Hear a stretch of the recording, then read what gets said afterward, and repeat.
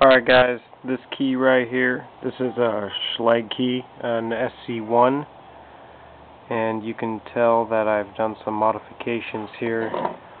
I've cut a comb onto the blade and on the head of the key. I've grooved a notch all the way down that was along the long ward there. I've also got this little piece right here that little groove is the reason. Well, anyway, that's the reason why I cut the groove. It's for this to slide over the comb so it's able to go in. And now this is not an actual comb pick.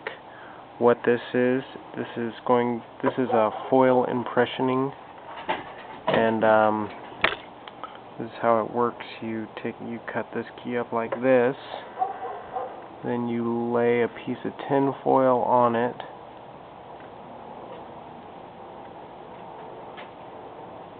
like so. Fold it over so you have something like that. There's that. Now you stick it in the lock and you wiggle it.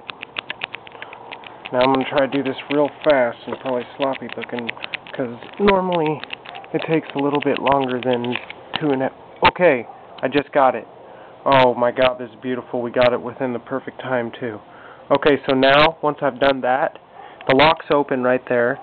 Now I'm going to close it up, and I'm going to slide this little doodad in here, and this is so, we don't ruin our impression. I'm going to pull out the key. And there we have our impressions. Hope you can see that.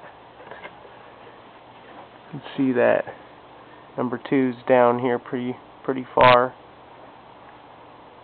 Anyway, that's cool. Oh, let's see if it'll work again before we run out of time. Oh, nope. Come on, baby. Well, we got it to work.